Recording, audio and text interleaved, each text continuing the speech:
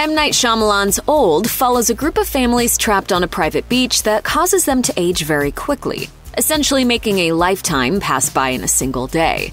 Old is full of big ideas and baffling concepts, so naturally viewers are going to have some questions.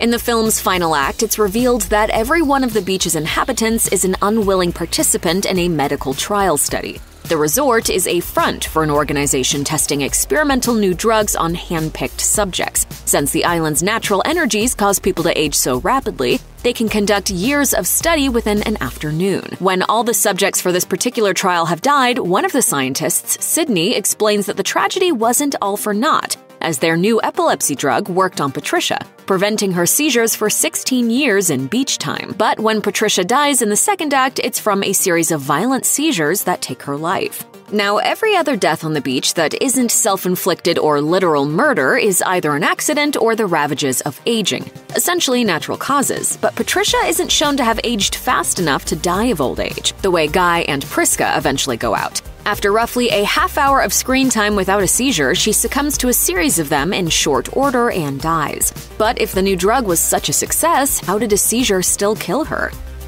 What happened to her? It's entirely likely that the scientists behind this project just have lower barriers for success relative to their murky moral barometers than the average viewer might. Their final act celebration certainly sounded rousing enough to suggest the drug would prevent someone from dying from seizures, much less having them at all. If the simple answer to how she died is that the medication works well, but just not that well, it really means these folks are compartmentalizing and patting themselves on the back even more than initially thought. One of the other weird things that happens on the beach is that each of the trial subjects has seeming invulnerability until they don't. So when Charles slashes at rapper mid-sized sedan with a knife, his face cuts heal immediately, but when he stabs him repeatedly in the vital organs, he dies.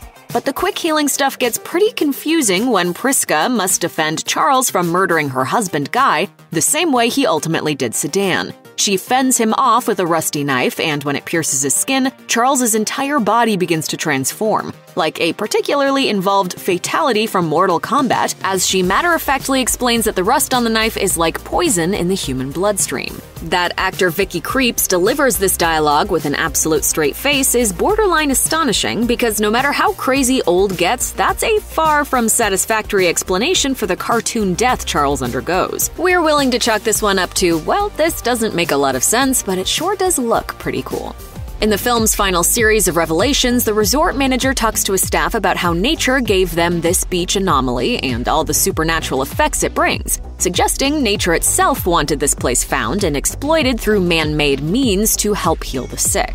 It's a stirring supposition to rally a team around, especially if you need to, on a daily basis, help them make peace with killing innocent people in the pursuit of medical breakthroughs. But how exactly is the beach, like that? Who found it? How long did it take them to tap into their capitalistic instincts to turn it into a murder farm for Big Pharma?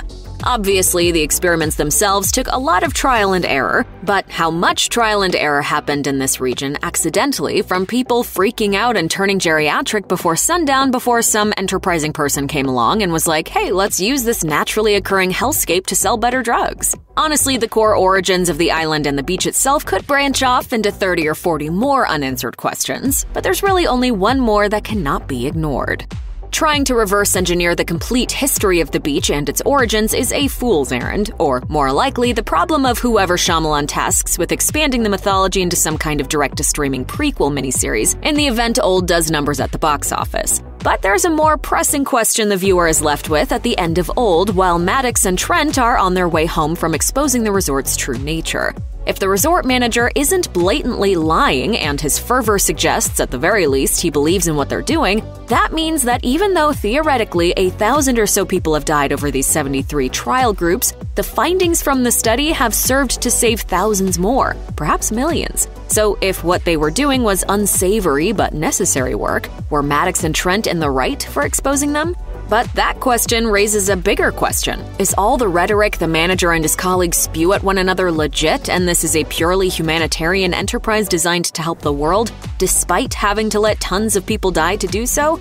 Or is that just the company line they all tell themselves to sleep at night, and this resort is just a more science fiction take on the kind of exploitative work all major corporations require in order to provide ample value for their shareholders? If it's the former, then maybe Maddox and Trent were justified, especially considering they have now lost half their lifespans, not to mention their own parents. This place clearly needs more oversight. But given how well they were able to operate without interference from law enforcement suggests that whoever founded this operation also had the grease to keep them shrouded from regulatory agencies and other powerful organizations that should have put a stop to this far sooner. Check out one of our newest videos right here, plus even more Looper videos about the latest summer blockbusters are coming soon. Subscribe to our YouTube channel and hit the bell so you don't miss a single one.